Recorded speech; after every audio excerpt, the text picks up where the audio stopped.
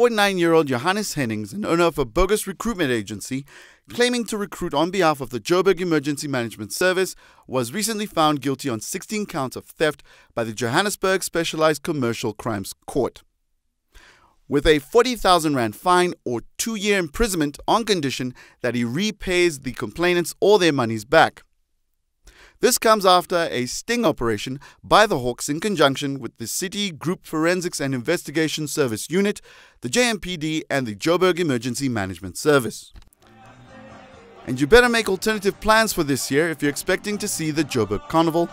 Despite fundraising efforts and interest expressed by corporates, the city has been unable to raise sufficient funds to host it.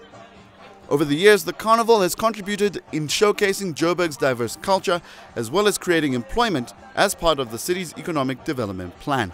This is your Joburg News Minute.